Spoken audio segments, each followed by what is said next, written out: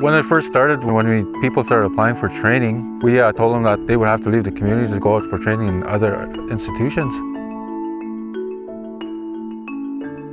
We have the technology to facilitate training here for these people, and it's an opportunity for them to stay home. Well, the training center is here to prepare for the young people. Not only for the young people, but I guess anybody can join in there if they want to.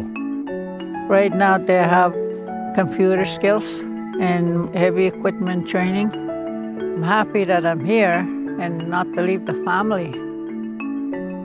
I want to hopefully work in the mining sector as an environmental monitor.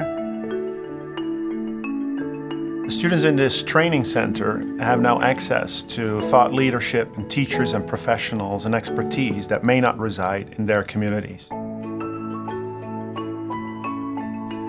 This is a game changer for northern communities. Being connected to the outside world opens up a whole new wonderful spectrum of education, training, and it's going to be owned and operated by the Matawa First Nations, and that's very important to them. And through the collaboration technologies, they not only can communicate with those professionals that may be in all different parts of Canada, but also eventually within the communities and within other communities. And it's this sense of collaboration that will really drive innovation. It's a good opportunity for the young people, especially if there's going to be economic development happening around here. I think it will benefit the community here. They can work here in the communities or any place they could find jobs. Nowadays, it gives young people some hope.